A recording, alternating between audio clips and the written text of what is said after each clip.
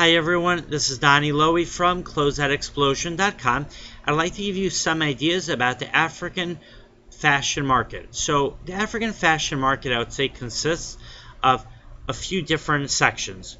You have one section which is in the lower end, which is used clothing. That's used clothing that's brought primarily, I would say, from North America and from Europe, and that used clothing is brought in because the quality of the clothing is pretty good, and of course there are different grades for that clothing. There's grade A, grade B, grade C, and another reason is because the clothing that comes in from the United States or from North America or from Europe is going to have a lot of brand names in it, and people like those brand names. Then you also have generic clothing that's brought in from China, and that clothing is going to be, the quality could be decent, but it's not going to be that special. It's not going to be brand name, and it's going to be clothing for people on a budget, or people who just need clothing for a very specific purpose.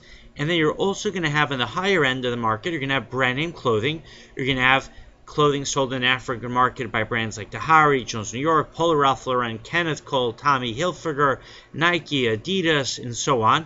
A lot of that clothing is brought in as overstock clothing from department stores in the United States. It could be overstock clothing from catalogs in England.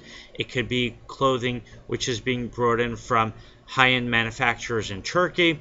And then you also have your traditional African clothing, that very beautiful, flowery, bright clothing which is worn traditionally in Africa. So when you enter the African clothing market, you have to know what section of the market you're going to be focusing on, and you should know the different demands there are for clothing so you know the opportunities that are available to make money in.